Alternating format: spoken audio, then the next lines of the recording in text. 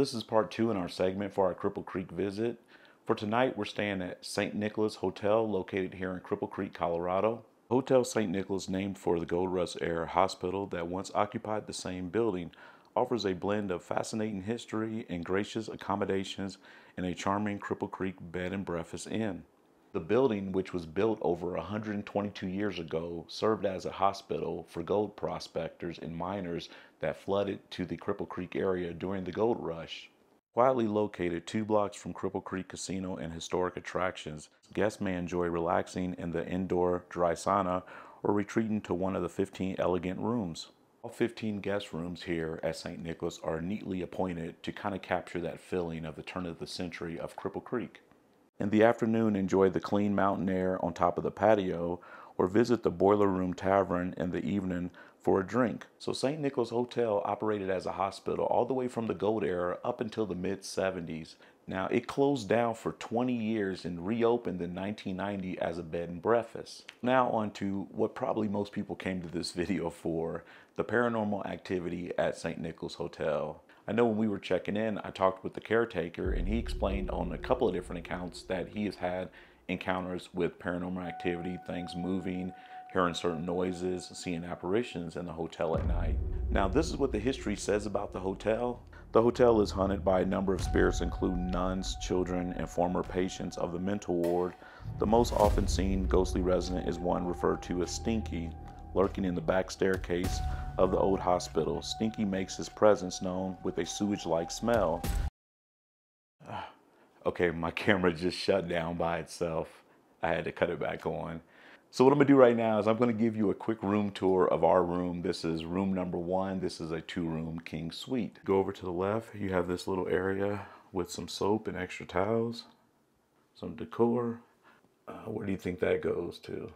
Come over here to the bathroom. You have your sink, your toilet. You have your classic tub with the claw footing. Some more body wash here in the tub. Extra towels. A little stand for some towels. And you have your mirror. Come out into this day room area. You have your chair over there, your day bed, a TV with another antique stand. Come over here, you have a closet. Store your luggage. You have a luggage rack. Extra bedding, some hangers. This wallpaper is really cool. Okay, you come into this area. I know I called it a kitchenette, but you have your microwave, your fridge, more storage, Keurig, coffee cups, another dresser, and a little chair. Then you come into the bedroom and you're greeted with your king-size bed, little nightstand with the mirror. Got reading lamps on both sides of the bed, ceiling fan, TV, stand, and you have another chair and ottoman over here. So there you have it, a quick room tour. So we are going to do another walkthrough of this hotel at night, probably after midnight, just to see what it looks like during hours of darkness. And we are going to take you along with us for that.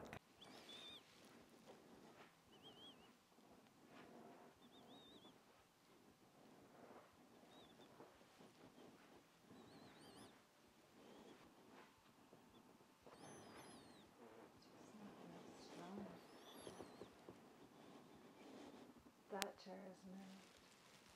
What chair? This chair. It wasn't like that when we came here? No. Because I set them all the same. Well, I want to play that back on video. Hopefully I got some footage of that.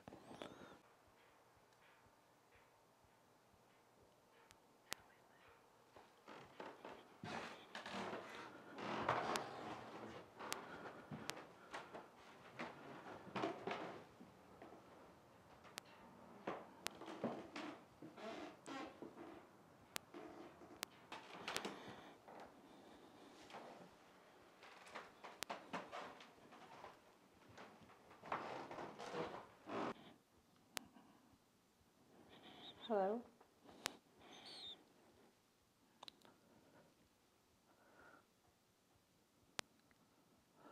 Someone here?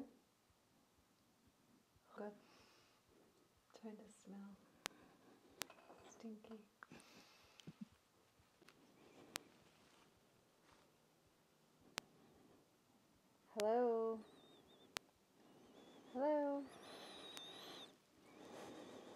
someone here with us?